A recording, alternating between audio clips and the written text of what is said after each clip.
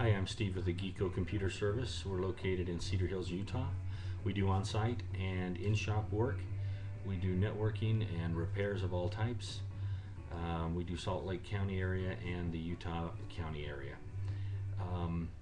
Sometimes when you get a virus or you have a problem with a hard drive, it's best that they come into the shop. To get rid of viruses, you have to generally do a scan once or twice. And scanning a hard drive nowadays can take an hour or more. And so it's best to sometimes bring those to the shop so that you don't have to pay for all that scanning time, which really doesn't take any expertise from the technician, but if he has to sit at your location, you're going to pay. We sometimes find that the viruses are so severe that you have to reformat, and we do that for $125.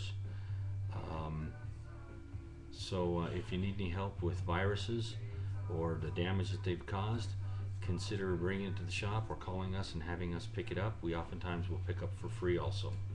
I'm Steve, and we're at geeko.com on the web, 801-822-2086. Thanks.